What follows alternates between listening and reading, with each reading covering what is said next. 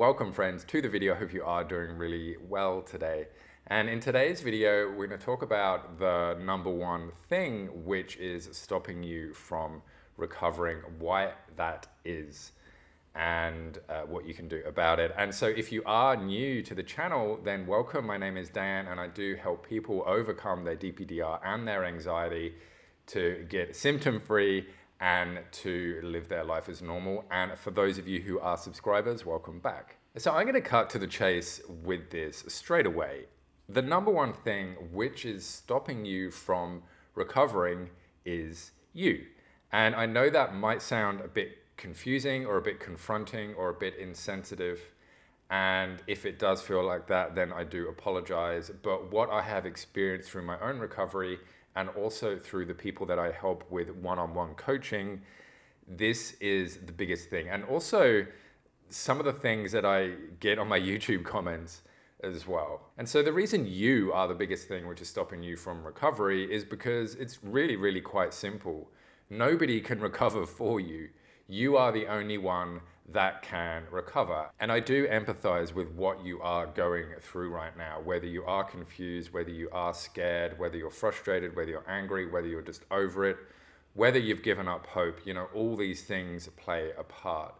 So let's sort of talk about something a little bit confronting as well. And the fact that the reason you're even in this state is in part because of you as well. And I know you might think something like, well, hey, I didn't choose to have DPDR. You know, I didn't want to be anxious. You know, I had that edible and the edible made me like this. Or one day I just had a panic attack. It's out of nowhere. And then, you know, a couple of weeks after the panic attack, it made me go into DPDR. So I know that maybe while there might be some instances and situations that are out of your control, such as how you react to an edible or the after effects of a panic attack. But you do have to take and acknowledge some of the responsibility that led you up to that point. You know, you wouldn't have had a panic attack if your life was completely calm and you were cool and confident with everything that was going on. It's very, very unlikely. And when it usually comes to edibles and things like that, it's not actually the edible that does it, it's the edible that puts you into a state which makes all the anxiety and the stress which is sort of there in the first place and all the worries perhaps that you've been having about your life all come to the forefront. Plus you're stoned or you're high or whatever it is. And that is obviously gonna have a magnifying effect on all of that stuff that you're feeling, which was there anyway. You might be thinking things like, well, this isn't my fault, and why me, and why has this happened to me, and this has just come out of the blue, and all these other things. Whereas in reality, you've actually got to take a little bit of responsibility for what's happened.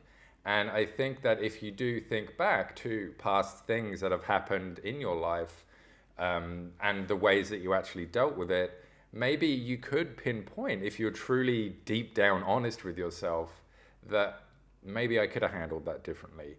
Maybe I was putting myself under too much stress. Maybe I was ignoring that problem for too long, thinking that I could just deal with it and I had enough strength to be able to do it. Another reason why you are the biggest thing getting in the way of your recovery right now is because you are literally getting in your own way. And what I mean by that is the whole concept of, you know, I can show you the door, but it's you that's got to walk through it. So this is your recovery. You know, nobody can recover for you. They can help you, they can guide you, they can offer advice, which is what I do when I'm, you know, helping people recover. But ultimately it's up to you to be totally honest with yourself. And it's up to you to put in place some of the new information that you learn. So that's what the whole concept of, you know, I can show you the way, but you're the one that's actually going to have to travel that. I can't travel that journey for you. I've already traveled that journey myself, and I'm quite good at helping you navigate that journey so you can, you know, walk through that door with as least sort of friction as possible. And another reason that with people, they are the biggest reason that they don't recover is because, like with the door I just mentioned, there's a path, right? And so you've got path A and B. Path A is what you've been doing all the time. Path B is doing something different, something more helpful, maybe resourceful, maybe more productive. And you go down path A, you're really good at it. You've done it a million times before. Go down there, go down there, go down there. What do you get to the end at path A? Oh, you get anxiety, you get symptoms. But hey, at least you know the path really well. You go down path B. Oh, you go down path B and it's a dead end at the end. Maybe there's lots of obstacles in the way, so it's actually quite tricky. Maybe you got to go down path B.1 and try that, and that doesn't quite work. Maybe you've got to backtrack back to the beginning and then go down a slightly different variation and all this type of stuff. But at the end of this does lie recovery, and at the end of this does, and even during this path, you know, it does give you more hope, it gives you more control, it makes you feel more confident, it gives you more education about what's happening, and pretty much nothing but positive things. So that's what happens if you go down path B. But you choose to go down path A. Why? Why do you continue to choose going down this path? And I'm here to tell you right now, there is a reason.